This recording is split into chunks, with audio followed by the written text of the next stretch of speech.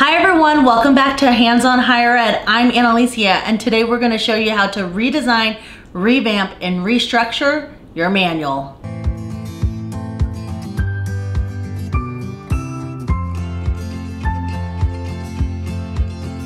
When you're creating a training manual, one of the easiest ways to make your manual more visually appealing is by actually adding a cover page.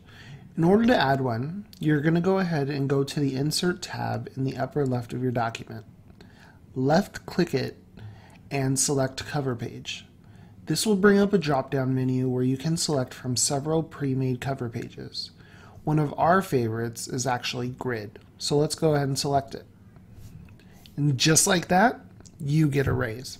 Well, almost. You'll still have to create a table of contents that auto-updates and probably format a few heading styles. Guess you'll just have to watch to the end of the video if you want that raise. Now let's go ahead and input the title of our training manual. I'm not really a fan of the provided text boxes because they tend to be pretty finicky when you're trying to change the font style or size later on. So let's select the main title box and hit backspace on the keyboard until the box disappears. Go ahead and write in the title of your manual. Ours will be Hands-on Higher Ed. Next, you'll scroll down to the section below it, click it, and press backspace until it too deletes the box. We usually use this section as a subheading or an inspirational quote for our manuals. Finish the cover page by either deleting or filling in this section, then change the background colors of your cover page as well. We recommend matching the color palette of your school or the styles your strategic communication office has requested. Go ahead and hit that like button below if you've stuck around this long because you're going to love the next part of this manual. We're going to insert a table of contents that will allow you to click the titles within it to automatically travel to the section of your manual you want to read. This is practically a requirement if you have a manual anything over 10 pages. First, make sure that you're in the References tab. Then click on the Table of Contents. Now scroll down to where it says Custom Table of Contents and select this option. Under the Print Preview section of this dialog box, you'll see what your table of contents would look like if you were to distribute the document as a normal Word file. Here, our document has 3 headers, which we can customize with the 3 options directly below this area. Show page numbers,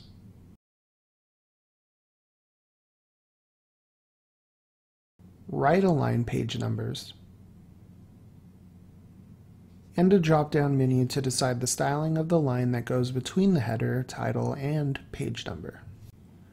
Under the Web Preview section of the dialog box, you'll see how your document's table of contents would look if you were to save it as a PDF file before sending it out. As you might imagine, viewers of your manual can just click the hyperlink to go to that section. The General section is available for helping you determine how you want to style your headings in terms of font size, bolding, etc. Selecting the drop-down arrow will reveal several pre-formatted options, but I personally like to leave this selection as From Template, so that I can modify the styles myself using the Modify button. Once the Modify button is clicked, you'll see a pretty scary looking dialog box pop up. But don't worry, I'll explain what's going on. Basically, the TOC or Table of Contents 1, 2, and 3 are referring to heading 1, 2, and 3. If you select any of these and select the Modify box inside this dialog window, you'll modify or change the style of the header whose number you selected. Lastly, you can adjust how many headings show up in your table of contents by typing in a number next to the Show Levels option. We recommend no more than 3 to keep your table of contents readable. Press OK on the last 2 dialog boxes, and while you're at it, go ahead and subscribe to our channel because you're about to see the hard work pay off. In order to use heading styles in your document, you'll want to left-click on your Home tab. The styles will be at the top of your page under the Styles section. You can then head into the document itself to add your Heading 1 or main header. Think of this option as being used to declare a broad section of your manual. We're going to go ahead and call ours my main title.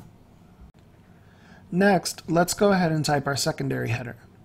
This would be a subtitle for your main header and used primarily for secondary information related to your main header.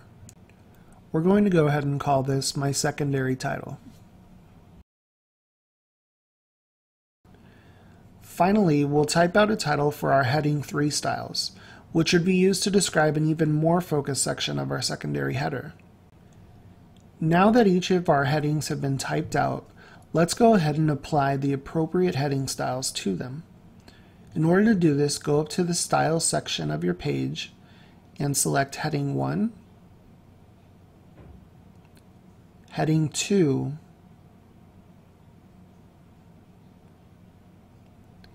and Heading 3 to make the magic of our table of contents come to life. You can style the font color, size, and spacing of each heading type by right-clicking on the heading style and selecting Modify. In order to update the table of contents, you're going to go ahead and right-click the table of contents and select Update Field. Now you'll see that it automatically writes in the titles that you've identified. If we bring these titles to the next page, then go back up to the table of contents, we can hold down Control or Command, then left-click the title where we would like to travel to in our manual to automatically be taken there. This is really helpful for larger manuals. Here's an example of what you can do with your manuals if you apply some of the skills that you learned in this video.